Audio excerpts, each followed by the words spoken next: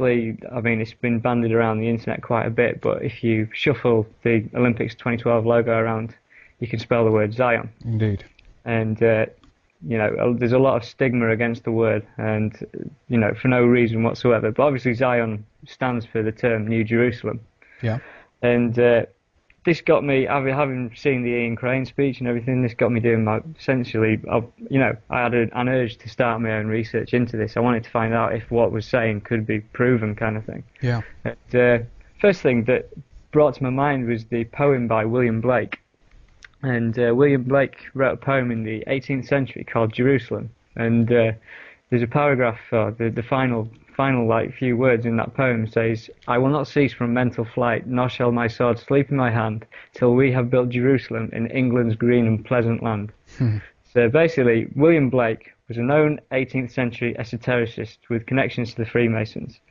And, you know, he was famous for such pieces of artwork as Rise and the Creator, which is a big picture of, like, kind of, you know, the Creator with a compass opened up like a pyramid. Just like, you know, Freemasonic symbology and stuff. Didn't he reference the Newton in regards to that painting? Have you heard about that? Yeah, there is the Newton painting as well, and Newton is kind of on the lurched over on the floor with his compass. Yeah, definitely. Yeah, That's a different painting of William Blake. It is, okay, yeah. But essentially in that poem, we'd got an acknowledgement from a guy connected with esoteric research that they were intent on building Jerusalem in England's green and pleasant land. So, you know, we're thinking, like, when we talk about the Olympics 2012, we're talking about something that's been planned for hundreds of years, and there's a lot of proof that I've dug up that can show that. But basically, moving into the Olympic scene further, after this talk, and when I got back from this talk in July last year, the first thing that happened was there was a video released by the Olympic Committee, and this was a stadium design video. Welcome to the next stage in our journey to the Olympic and the Paralympic Games in London in 2012. And I will never tire of saying that. The Olympic spirit is about finding the best in ourselves. London 2012 will be that and more.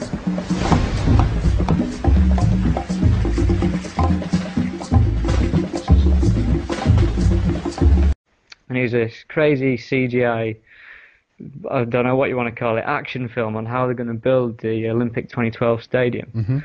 And given what Ian had spoke about with aliens and Independence Day style spaceships and stuff, this has got it all in it. Basically, within 40 seconds of this video, there's 4 chimneys that stand like an 1111, but then it moves into the most significant symbology you could ever see with, like, you know, an Independence Day style mothership for a roof, little UFOs flying all around the London Eye, and then it ends up with robotic streetwalkers in the middle of London stomping around the place, all like towards the Olympic Stadium. I mean, it's pretty weird to watch it, and it's on my blog and it's on YouTube as well. If you just do a search for the stadium design video, you can see for yourself that there's definitely symbology in there, like, you know, whether you like it or not. So this got me thinking. I was like, where does this go? Does this mean that there is a significant event looming for the Olympics? And I started thinking to myself, well, you know, if they're about to do this now, they've done this before. You know, they've used the Olympics for such events before. Which led me into looking into 1972 Olympics in Munich.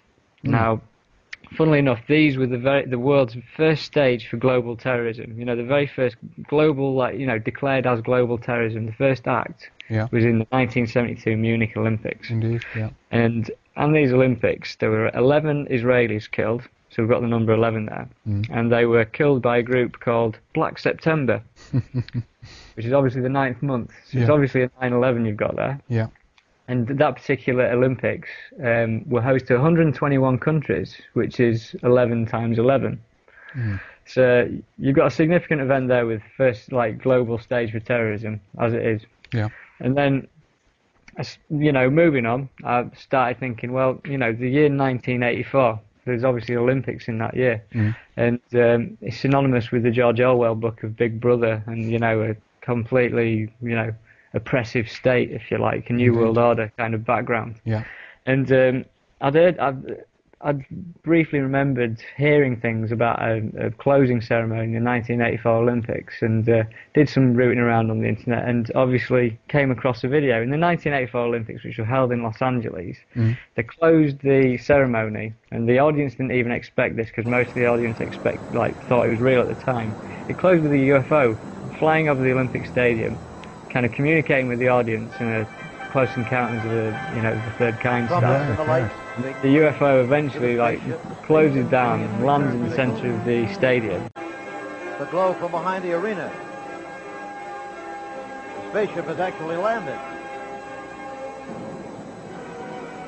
Will they send a messenger?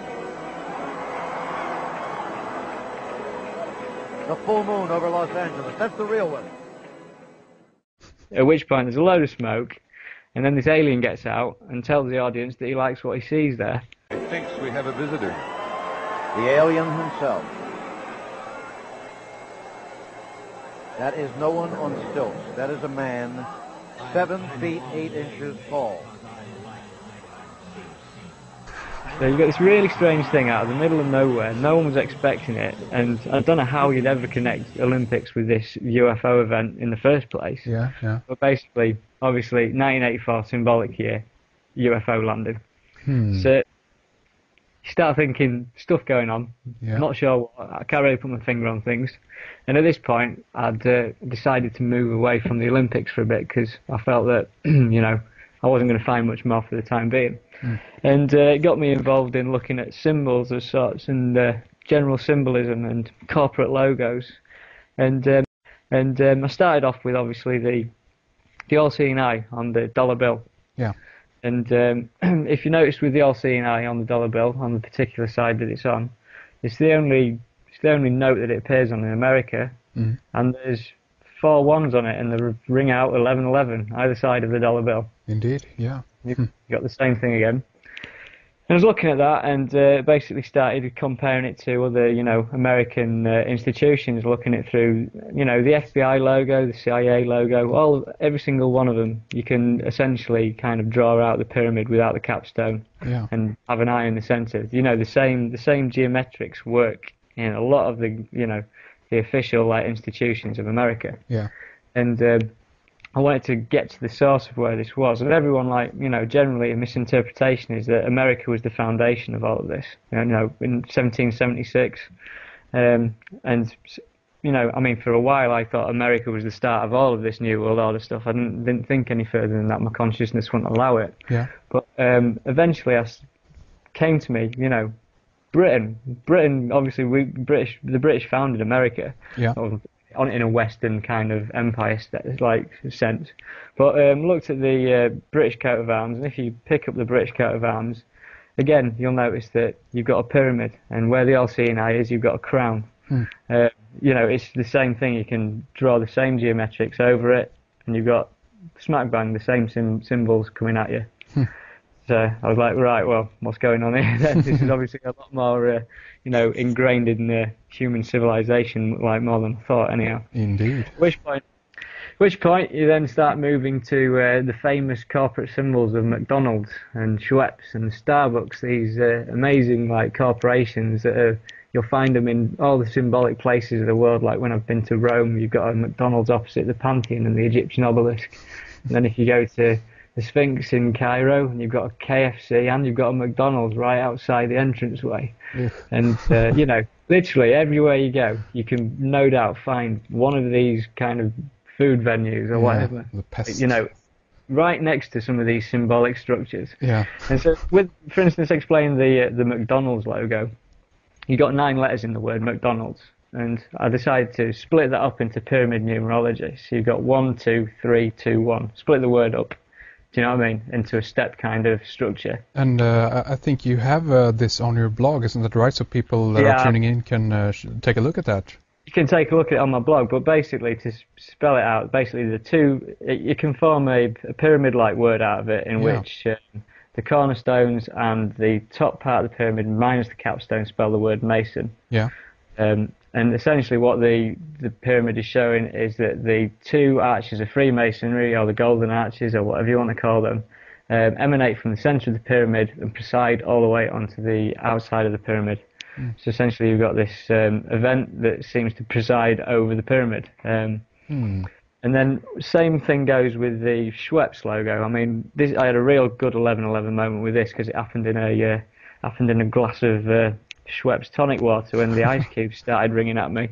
Right. And I thought it was pretty mental, but it was insinuating something was happening. Nice. And I looked on the bottle, and the year 1783, obviously on the all-seeing eye, the date 1776.